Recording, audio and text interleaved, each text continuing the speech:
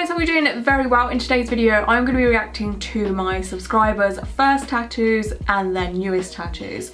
And the reason why I want to do something like this is because I want to see how my subscribers have sort of progressed in their tattoo journey or story, or to see if they've always been getting good tattoos, or to see like the variations of tattoos they've been getting. So sometimes someone's first tattoo will be like a black work one, and then they'll go on into like realism or traditional. I just wanted to see like people's beginning and ending, or where they're at now in their tattoo journey.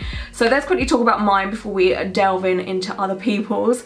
My first tattoo was done in 2007, so it's officially 13 years old now. Around about, well, just under 13 years old. I got it in the summer of 2007. It's literally like the worst tattoo. I've mentioned it a few times. It's just a black work star. It looks like a butthole, honestly. It was never well done. It doesn't look good, but I will never cover it up because it's my first tattoo and it's literally the tattoo that started it all, and luckily it's just a small little star on my wrist. It's just here. I don't know if you'll ever be able to see it because it's so small, and I hope you don't. But yeah, that's that. And then my newest tattoo that I got recently was from Emma Arietti. She did 2 in one day, but we'll just talk about the eyeball tattoo because I love it so much. It's not even funny. Like it's like close to my like favourite one. I don't know why.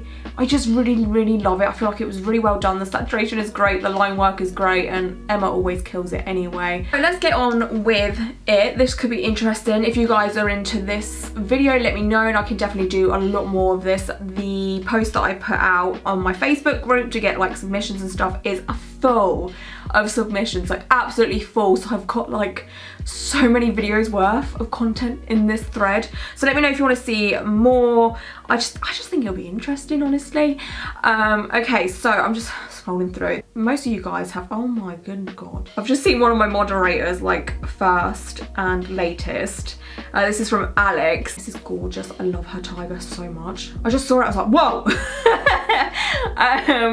But Alex said the first is a semicolon. Everyone knows what it stands for nowadays. And the latest one is my tiger piece. It's a visual representation of my username on everything, which is Tigress Rose, and it means so much to me. She said the first is from 2016 and the latest is in 2019. And this is what I meant about like the comparison. Like some people do start off small with something really small and meaningful, and then they just go all out and they get like this big colourful piece. And let me tell you, that tiger is everything. Like, just look at the colours on that. It's insane to me. This is wild, amazing. So the next one I want to talk about is from Frida, and she said the first one, which is the flowers, was done in 2007. Oh, another 2007. Latest one done in November 2019. I still love my first tattoo, and I find this one kind of interesting because she's stuck with the colour. I mean, she may have got more tattoos since then and in between and what have you, but what I find interesting is like her first tattoo was like colourful in the same kind of style as her newest one, so she's kind of kept that love for the colour, sort of traditional tattoos, which I love also. I'm all about that. Oh, okay, this is an amazing first tattoo. So this is from Hayley, and she said 2016 versus 2020. First one was hand drawn for me. Second one was a random one out of a gumball machine. I love that. That is so cool. That as a first tattoo, wow. Just wow, well done you. I'm proud of you, and we can't go wrong with a gumball machine tattoo. I have still not done that. I want to do it so badly, but I would 100% do that in my life, and it's such a cute one as well. She got lucky with that because I've seen some that are completely random, and to be honest that makes it, you know, fun. But then a part of me is like, oh, but I would actually want something I really like, but then a part of me would want something fun just to add to the story of a gumball machine. But either way, both amazing tattoos. Oh, this is interesting. So Elizabeth here had a cover up of her first tattoo, which I guess is now her most recent tattoo. So that's kind of interesting how her oldest tattoo and her first tattoo has now become her newest tattoo because she's had a cover up of it. So she said my latest is a cover up of my first. The kite on the left was done in 2008. The dragon cover up was finished this year. I wish I had better pictures, but it's hard to get one on my own arm. Trust me, I know. I freaking know. I had to send pictures of my black work arm to Heidi because she wanted to know where we had got up to since our last, like, on our last session. And I was just like, there's no way I can do this. I had to get Tom, my boyfriend, to do it because I just know I'm awful at taking pictures of my own arm. And then, like, when I come home and I was home alone, she wanted a picture of, like, my chest area because it goes up on, no, wrong side. Fuck's, no, is that the right side? It is the right side. Fuck's sake. But she wanted pictures of like where we were here because I said I kind of want it to go up onto my neck and stuff like that. So she wanted a picture of that and I was like, oh my god, I'm home alone. Like I'm gonna have to take a picture by myself, and it wasn't the best, but I tried. Anyway, I know the struggle of taking pictures of tattoos by yourself. Does anyone else struggle? It's hard. Anyway, talking about the tattoos, okay, so I can see with the kite, like, it's okay, you know, we see what it is. It's not like a bad tattoo. We can see it's clouds, sky, a kite. So it's not a terrible tattoo, but then when we compare it to what it looks like now with the dragon cover up, oh, chef's kiss. That is such a good cover up. I love the colours in this. I love the saturation in this. I think this is the cutest cover up ever. And the artist has done such a good job as well to cover up that tattoo that was there beforehand, just by using solid colours with the green and the black. That has really helped hide most of it. Like I wouldn't know this is a cover up without a doubt. I cannot see, I don't know if you're gonna be able to see, but I've zoomed right in on this and I cannot see the old tattoo at all. So the artist has done a smashing job with that. That is a glow up. You have had a glow up there. Okay, so I am literally just scrolling and just picking at random. I definitely want to do more of these videos because like there's just so many. Whoa, Hannah. Oh my god, your newest one is sick. Okay, so this is from Hannah. She said, my first done on my ribs for my 18th birthday in May 2013. My most recent done the day before I moved country in February 2020. So I've got absolutely no problem, no qualms with her first tattoo. It's just, you know, script. Can't go wrong with script, quite honestly. But can we look at her newest tattoo? Can we have a look at her newest tattoo? Oh, this is just so me. Like, I love portraits like this that look so evil and demonic, and it's just, oh, it's so good. I love how it's got like this anime feel to it, but it's also got like neo-traditional feel to it. This is gorgeous. Absolutely 10 out of 10. I'm so proud of you guys when you come through with stuff like this. Yeah, and we got another, oh my god, okay. You guys get the sickest portrait tattoos. So this is from, I'm gonna butcher your name, I'm so sorry. Ingvlid, I'm sorry. But she's got here an anchor behind her ear, which again, I don't see anything wrong with this tattoo at all. It was done in 2014. It's just, in my opinion, just a cool anchor tattoo behind the ear. But then when we look at her sternum piece, it's like, holy fucking shit, look at that. So we've got the double eyeballs, we've got all this like black coming through, we've got the snakes, like a proper, like this is a cool Medusa piece in my opinion. Like that is freaking gnarly. Oh my god, that's just insane. Wow. And like when you compare it to the first and then to like the newest, it's just like, again, like I was saying, there's nothing wrong with the first one, but it's just so different and the sizes are different. It's a lot more artistic, the newer one. I love it. I love it. You guys make me so proud. Oh, so we've also got another first tattoo, and then the newest tattoo is a cover up, and this is from Shannon, but she said, submitting my boyfriend's with his permission, first tattoo and most recent also a cover up. And this again is so freaking cool.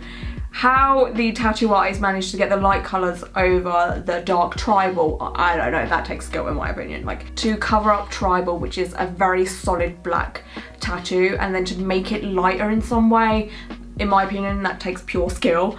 And the artist has done so well of covering that tribal. Congratulations on that glow up, honestly. Well done, well done, well done. Yeah, you guys, oh my god, you guys just make me want to get tattooed like every single day, every time I see you guys post stuff. But this is from Rachel, and she said, this is my first tattoo, which is the one obviously on the left. She said, I got it in May of 2018. It's from the movie Castaway with Tom Hanks. Oh my god, I love that film so much. Anyone else love that film, Castaway? I can't really watch it because it makes me really sad. But amazing tattoo. But then the one next to it, oh my god. She said, and this is my newest and biggest one that I got 2 weeks ago for a tattoo battle, and yes, we won. I'm so happy for you guys, for you and your tattoo artist. That's amazing. But oh my god, look at the new one. Do we see those thick, bold outlines? Do we see them? Juicy. And then the saturation is, it literally looks like this tattoo is on fire. Like, I can feel the heat coming off of it. I love it. I love it. It's amazing. Okay, the next one is from Chantel. She said the first one was done by a friend when I was 17. And then a hand over face emoji. It's okay, no judgments here. We weren't gonna talk about like how stuff was done. I just wanted to look at the comparison of first and last, or latest. And then she said sternum piece was done in November last year. I'm now 25. Okay, well, we can see we've gone from a friend tattoo, but I mean, it definitely has meaning because it says the word nan there. Okay, okay, let's just talk about the sternum piece. All right, let's just move on from that. And look, oh, what I love the most is that this skull has that glowing greenness around like the highlighted points of where a skull would be. So you know when you do like highlighter and makeup and stuff, and it's like on your cheekbones, around your eyes, and around this kind of area. Oh, mama! And I love the red glow from the eyes. It just looks evil. Kind of reminds me of like an evil skull that we'd maybe see in like a Disney film or something. Like, it's not very evil, but it's like borderline evil, you know, but it's in a good way. And then that creepy spider on the skull has a skull on its back. Skull inception, love it so much. And then the cobwebs, I would say the cobwebs are like very nice and feminine because you've got quite a heaviness with the skull, but then like the cobwebs are kind of like lighter, so it kind of like the skull is the main attraction, and then the cobwebs kind of just finish off the whole situation. I love that so much. Oh my god, amazing. This is what I find very interesting to see. So this is from Aurora, and she said the first one was done in 2018 and then the second one was done in 2020, done by the same artist. And I love to see this kind of thing where a person first of all gets a good first tattoo, like well done, proud of you. I wish I had the same experience, but like they've kept with the same theme, the same artist, so they haven't strayed from like one style to another. They've got a theme going on. They may go to other themes as years go by, but for the most part, like the first and the latest are the same kind of style, color palette. And I love that. I love seeing, I don't know, everyone is so different when it comes to tattoos. And this is what makes tattoos so great. Like, we don't all have to have the same thing. Oh, so we've got another situation like I was just talking about before, and this is from Zoe. She said, my first tattoo on the left when I was 18 in April 2018. Then my newest edition I got 2 weeks ago, so February 2020. In my opinion, this is kind of like the same kind of style. So it's black work, it's feminine, we've got the flowers. It's still what I would call like a heavy style, so it's not completely dainty, but it's still got that feminine touch to it because there is lighter areas within the tattoo, even though it's all black work.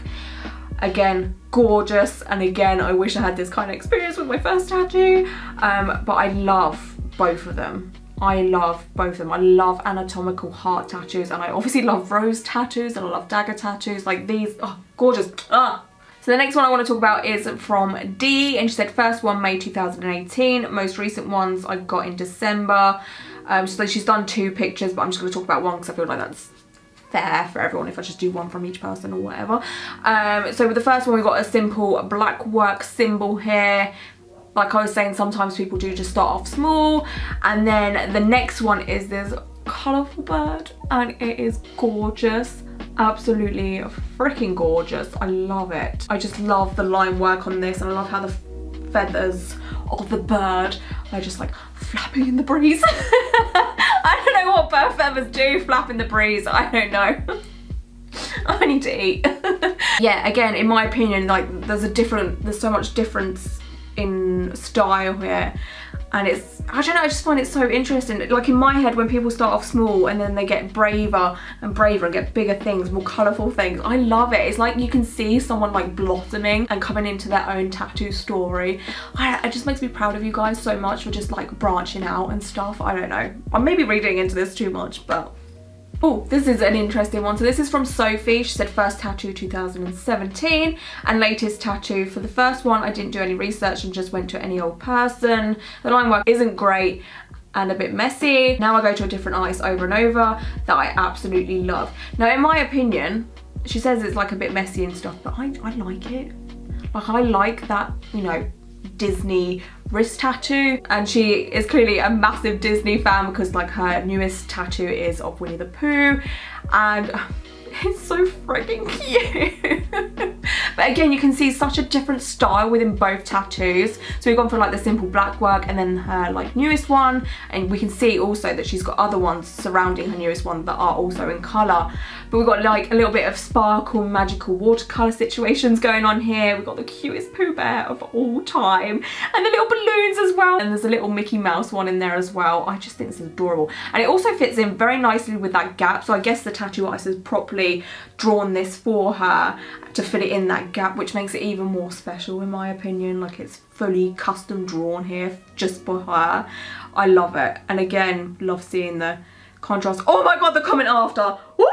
Oh my god, oh my god. Okay, I know I said I was only gonna let one person have one collage thing to make it fair, but like, okay, you'll see why. But she said, P.S. I know you'll love this one. Sophie, I do. Look at it. Nightmare Before Christmas. Oh my god, I love Nightmare Before Christmas so freaking much. Look at it. That is adorable. And it's even got the Mickey pumpkin. And it's got 0. Yo. Yo, yo, yo, yo, yo. Oh my god. Courtney. Courtney, Courtney, Courtney. First tattoo that she got about 13 years ago. And then her last tattoo, or the newest tattoo, she got in July. Wow. Wow. Just, oh, the difference and contrast between one another is nuts. It's nuts. So she's got a musical note as her first tattoo. It looks like it's on her wrist, which is normally a good place to start with a first tattoo. And then she got this massive zombie piece. It's just so beautiful. That is honestly just stunning. I absolutely love the style of this. The highlight in this tattoo is amazing. It's proper shining through. The zombie looks like it's decrepit and deteriorating, and with the teeth and the missing like skin on the jaw. And we got like a little gravestone there with a little raven and the moon. And I love how there's like negative space swirling around it. Oh my god. This is what I'm talking about. People coming to themselves. They start off with a small tattoo sometimes, and then they'll just get to the point where they're like, fuck it, big ass zombie tattoo. Why? Who knows? But we love it and we like it. I just love it. Oh. And that's not to take away from the people that start off big as well. I see you, boo. I see all of you starting off big and getting amazing tattoos as well. And I'm even more proud of you guys for doing research and stuff like that and just going all out. But I'm like with the crew that is like with the small tattoos first and then just being like, fuck it, let's black out my arm because why not? You know, like, oh, just everyone is so different, and this is what I love talking about. I want to carry on doing this, but I don't want to keep these videos too long because I definitely want to do more parts in the future. I'm going to keep this post open, so if you search in the Facebook group, if you're a part of it, this is honestly, I know some people are like, oh, can I email you? Can I message you mine? And honestly, it is just easier for me on the Facebook group. It keeps everyone's posts there, and I can always go back and visit it and scroll through and stuff instead of scrolling through messages and emails and forgetting names and stuff. It's just so much easier if it's all there. So I do apologise to the people that don't have Facebook or don't want to join the group and they want to send stuff. It's just honestly easier for me to do it this way. But you should be able to find the post very easily within the Facebook group. But yeah, I just want to say thank you to everyone that had submitted a picture or pictures. But yeah, until my next video, I hope you guys are all doing very well, and yeah, okay, I don't know what I'm doing. Bye.